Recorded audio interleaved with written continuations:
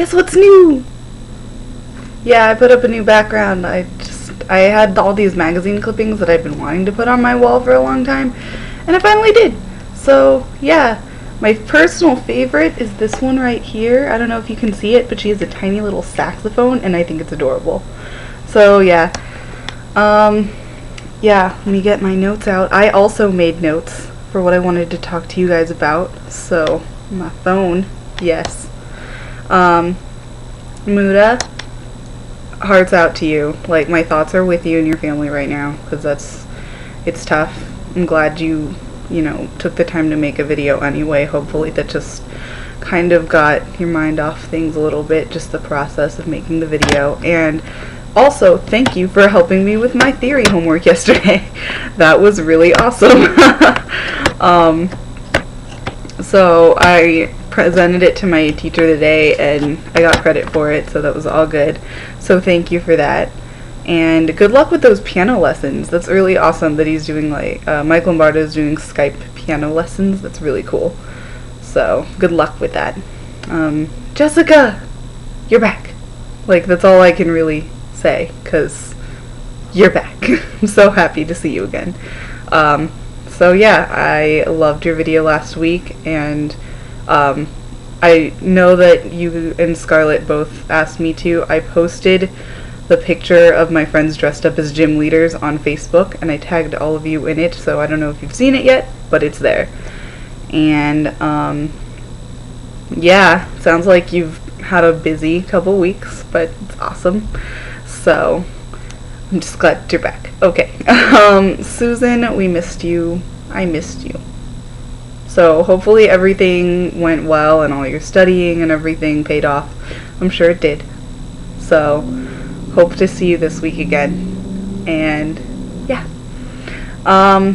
Scarlett, nerdiness. Yes, I'm so glad. Like, I mean, all of us said that we love Nerdfighteria and everything in our videos last week, and I think it's totally true, that it's given us a place to really just kind of embrace our nerdiness, and just, it's like John Green said in one of his videos.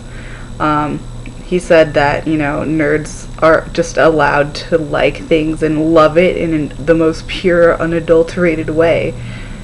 And I think that's awesome. Other than that, I don't know if you guys have seen a Harry Potter musical. If you haven't, I'm going to put a link down in the doobly-doo so that you can go see it and watch the sequel as well, because they are both brilliant. And if you have, then you would know that Darren Criss, he's the guy who plays Harry in a Harry Potter musical and a Harry Potter sequel, he's going to be on Glee tonight, and I am excited.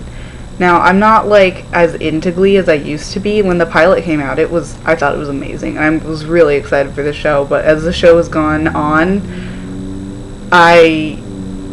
the writing has gotten really not good. I'm sorry if you think that the storylines are great or whatever, and I'm sorry to offend anybody, but it's just not good anymore. They need to bring in some fresh people or something, because I'm just sick of it being like, one week the story is completely great and emotional, and then the next week it's just complete not good.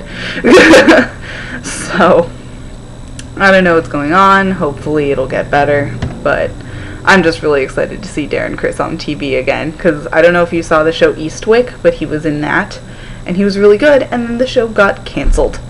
So yeah, it sucks, but that's life, it happens.